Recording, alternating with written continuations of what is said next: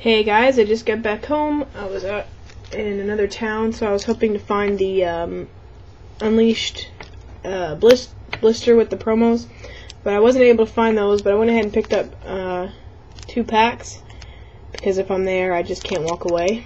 I already opened them, sadly, but I'll show you what I got.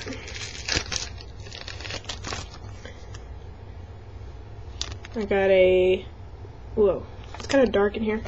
I got a Carnivine, a Vulpix, Natu, Turtwig, one of the best common cards, Larvitar, Golbat, Dual Ball. I was really happy with this. I got another rare candy. There's a lot of people that want to trade for these. Very good card. My reverse was a Stantler, which I think I need, and my rare was another Crobat. I have a ton of Crobats, so yeah, it wasn't the best pack, but the Stantler reverse and the rare candy was really good. I've been able to get some really nice cards for my rare candies. And then the other pack, this was laying on the floor.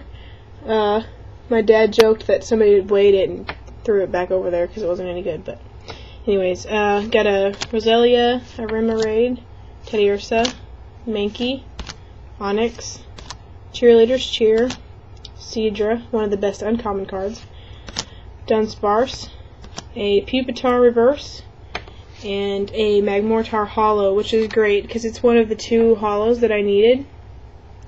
So to complete this set, I just need a Xatu holo, a legend piece. I think it's the, well, it's part of the, I think it's number 91. Not sure, it's on my page. And then I also need the Alphalithograph, but everything else is on the way that I needed. So, and then I pulled this, so that's really cool.